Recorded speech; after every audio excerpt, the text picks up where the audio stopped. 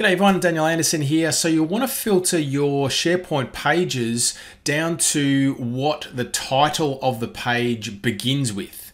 And you also want to show those same pages in a web part on your SharePoint page. That's the scenario we're going to tackle in this video. So let's jump into the site contents of this page, and we're going to go to our pages library.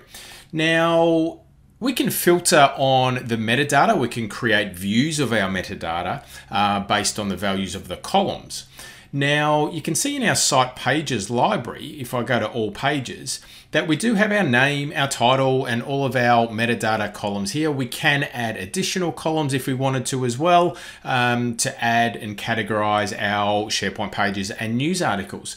Now, we have a title column here, but we can filter by this column, but we can't do any, we can only filter by a specific message, or a specific value, right? So anything that has a title of dashboard or anything that has a title of home, and it groups those together. But what if we wanted to create a view that showed pages that started with a particular word or a couple of words? So in our case, we're going to filter or create a view based on leadership team message as the page title begins with, right? So let's go and create a new view. So we'll go create new view and we'll go leadership messages. All right, and we'll create that, a public view. There we go. Now we've got our view. Now we can't do that starts with from this user interface. So what we need to do is we need to go into edit current view. And then if we scroll down, and yeah, we're in the old classic style SharePoint experience here. But if I go down to filter, rather than show all items, I want to select this one, show items only when the following is true. Now I want to select the title. So in the title column, and I want begins with, and I'm going to say leadership team message as what the page title should begin with. And I'll click OK. Now, what we'll see is we've got our two pages, right? So if I go back to all pages, you can see I've got these pages here. If I expand these out, I've got collab home, and I've got dashboard, and I've got home, and I've got these two.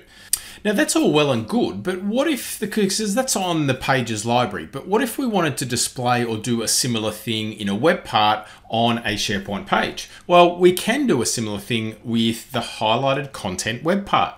I guess and I call this the Swiss Army knife of web parts, because we can do so much with this web part. So we'll jump into, we'll create a new column, new section, and we'll add a web part. It's the highlighted content. Now by default, it gives us pretty much everything. So the source is this site. We've got documents, and we've got document type of any. Now, I'm going to narrow this down. I'm going to say the page library on this site. It's going to be the type of pages, but it still shows us everything. But what we can do is we can do some filtering here. So you can see we've got filter, we've got title includes these words. We could use this. We've got recently added, recently changed, created, modified by, and page properties. So I'm going to choose page properties, and the property I'm going to set is title. Now the title begins with leadership team message. So you can see how that actually dynamically shows you as you type what pages are going to come back with. And then we've got our layout and everything like that. So if I hit republish now, then you'll see that we've got our pages that start with leadership team message, right? So let's actually create a new team, a new message now. I'm going to use the new create page with Copilot. So I'm going to choose page. I'm going to go new leadership page. Let's go on the topic of strategy, featuring description and a quote. I'll just leave it like that, and we'll hit create. So that's going to create a page for us, all right, using Copilot, using what we've entered in and that prompt that we've filled out there.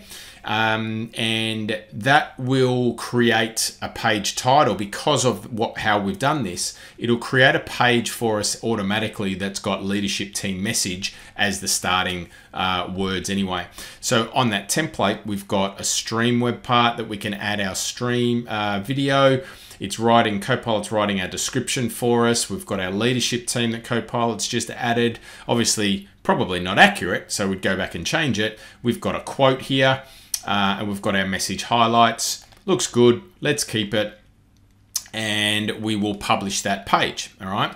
So now that that page has been published, let's have a look and just check to make sure that our filters and our views are working.